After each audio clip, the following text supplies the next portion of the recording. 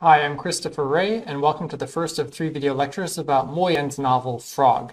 I recommend that you also take a look at the brief video introduction I made to Mo Yan's life and works. Frog, to me, is one of Mo Yan's relatively overlooked and underappreciated novels, and one that is, I think, sometimes misunderstood as being simply topical about the one-child policy. This is a novel with a lot of complexities. We have a multi-part structure with letters and a play, and a novel, and a lot of storytelling within the storytelling. And Mo Yan, in this creative retelling of history from a very personal perspective, has also, I think, chosen a very ingenious motif, the frog. Frog could be considered a work of historical fiction in that it is inspired by true events, specifically a nationwide policy to control China's population, commonly known as the one-child policy. The one-child policy is something of a stand-in for what is actually a series of policies that the Chinese Communist government has implemented and imposed on the populace over the course of modern history. So in this first lecture, I want to talk a little bit about what Mo Yan is responding to, or what he is inspired by. So how does he fictionalize history, would be one way to put the question. You could say that history has actually overtaken fiction in this case, and that China no longer has a one-child policy, so why should we read Frog? In this series of video lectures, I want to answer that question in several ways. One is I think that in regards to the one-child policy, this is definitely a novel that moves beyond the topical, that we are dealing with the case of a bigger problem, and problems that do not go away just with a simple policy change. Second, this is a novel that does a lot of creative experiments with literary form. We have a novel that is nested within a series of letters and concludes with a play. So what are the different things that Mo Yan does with this structure, and why is it there in the first place? In this video lecture, I'll introduce some of the layers of symbolism that we find with frogs, but I'm not going to exhaust this topic. We'll discuss it more in future video lectures.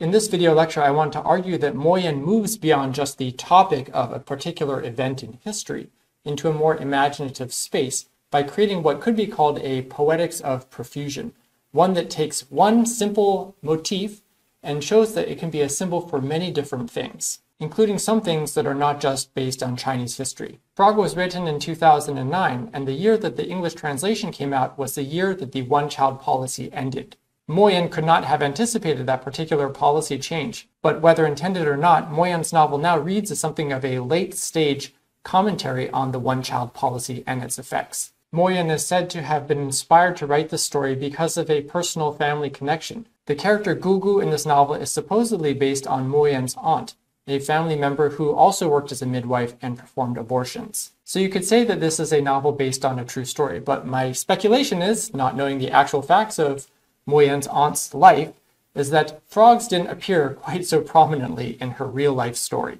Hua, the Chinese title of the novel, is a homophone for the word for infant or baby, and Mo Yan makes a lot of this sonic resemblance. This is by no means Mo Yan's first novel to focus on animals. We have that in Red Sorghum. We have it very prominently in Life and Death Are Wearing Me Out. I would also point out that within Frog, we don't just have frogs. We also have mules. We have water buffalo. We have all types of creatures. And so this is part of Mo Yan's menagerie, you could say, a menagerie that runs through many different works. The one-child policy was implemented beginning in 1979 and rolled out over the 1980s and early 1990s.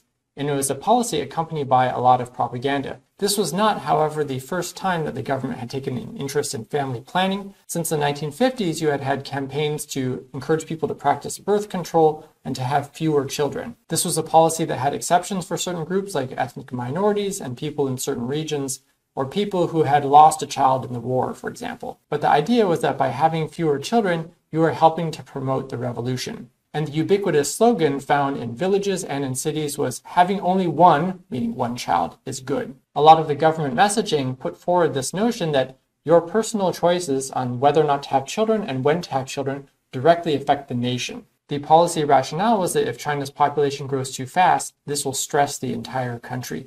People won't have enough to eat. There will be too much competition for resources. The government recognized from early days that there was an ingrained traditional prejudice in favor of boys and against girls, because boys were thought to be more productive, they can work the land, and they will support you in your old age. And so the government tried to counter that by saying girls are just as good as boys, and the government will be the one that supports you in your old age. The policy stipulated that it would be illegal for most families to have more than one child. There were also punishments for both the parents and the children. The parents would be fined and deprived of certain rights, and the children would also not be able to go to publicly funded school. The Chinese government has estimated that this policy prevented 400 million births. I'm not a population expert and I cannot evaluate that claim, but the claim has been made. This is also a policy that among all of the many Chinese government policies became iconic as symbolizing something about China, Chinese society, and Chinese government. And most of the commentary from abroad was highly negative. It was widely criticized for infringing on fundamental human rights, including reproductive freedom. One of the main criticisms of the policy was that it was unnecessary, that in fact by the time the policy was implemented, around 1979-1980, actually the Chinese birth rate was already falling, and falling enough that the policy didn't really encourage further declining in the birth rate. The many other criticisms included that this was the type of governmental interference in personal decisions. It was an invasion of privacy, and we certainly see that in the novel. People are literally dragged from their homes and forced to undergo medical procedures. And without a doubt, it is also an infringement on personal liberty. So the decision on whether or not to have a child is a very personal and familial one, but now the government is saying yes or no. The penalties for individuals and families were also severe. You could have forced or coerced abortions, you could have forced sterilization, the insertion of IUDs, parents would be fined, and again, the children would be prevented from enjoying the same rights as their peers, just because, of no fault of their own, they were the second or the third child. Other criticisms of the one-child policy from inside as well as outside China were that it had unintended negative consequences. It actually slowed economic growth, it exacerbated a gender imbalance. Prospective parents would determine the gender of the fetus and decide to abort if it was a girl. There were also infanticides of unwanted girls. Another criticism was not just that the policy itself was unfair, but that it was unfairly enforced, and it disproportionately affected the poor. Whereas if you were rich or you had means, you could just flout the policy, have a second, third, fourth child, just pay the fine and get off scot-free. In the novel Frog, we have one character expressing that very concern, and that officials, people with connections, people with a lot of money can have as many children as they want. It's really us poor people who suffer.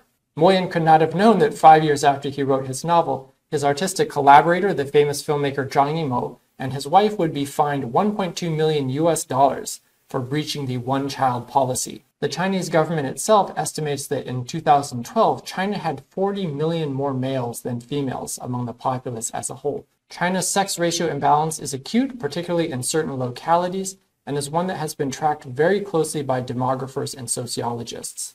Moyen's novel Frog, just like many of his other novels, presents women as being disproportionately victimized by history, just like women of yore were victimized by foot binding, that this was a male social fetish. This was part of the male-dominated social order that literally hobbled women. For a different view on the history of foot binding, you could look at Cinderella's Sisters by Dorothy Coe.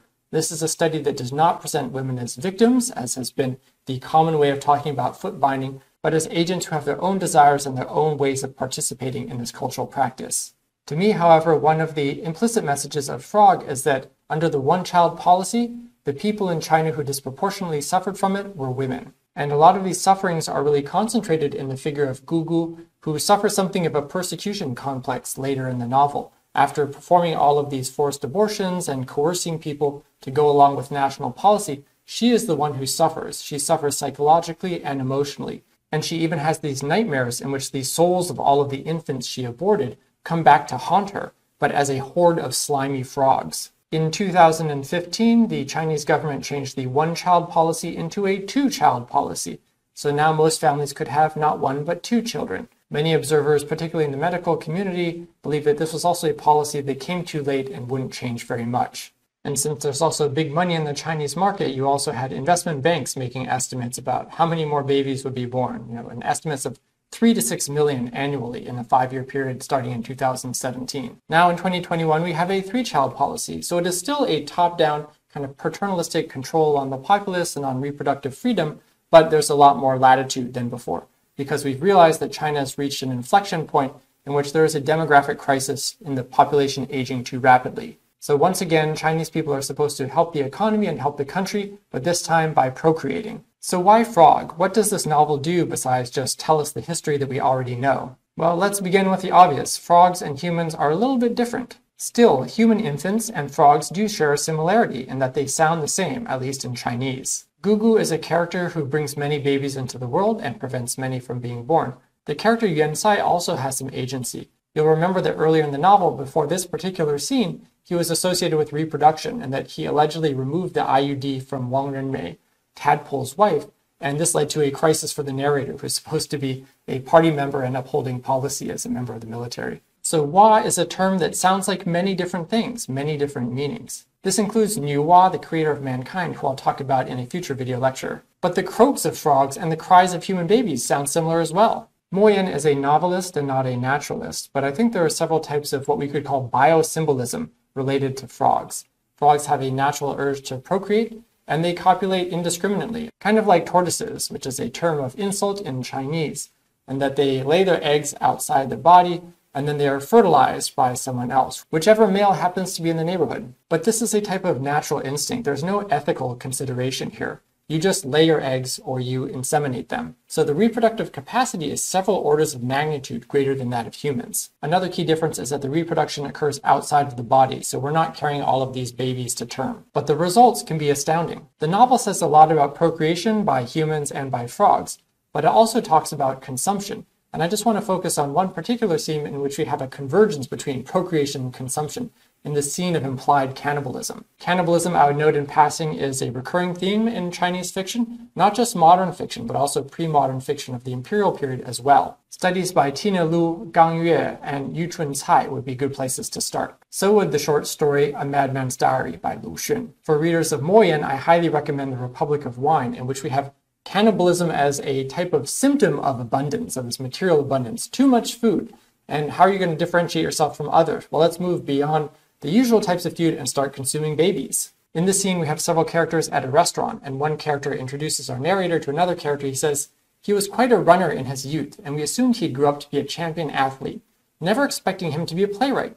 His name is Wan Zu, but everyone calls him Xiao Pao. Now he goes by Tadpole. Tadpole's my pen name, I explained. So Tadpole was a runner, which is a little bit ironic since tadpoles don't have legs.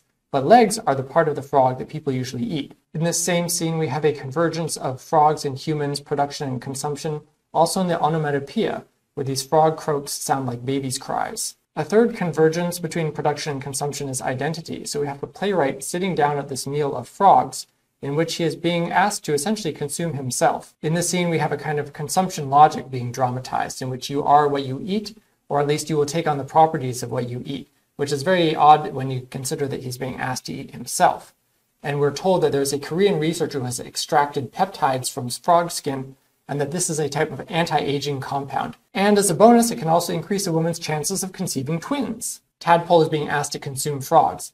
And this is one example of how Frog, the novel, uses history and experience as just a starting point for a whole variety of explorations about language, like the homophonic resonance of wa, of ethics, gender, and creativity, all tied to this non-human symbol of hyper-productive capacity.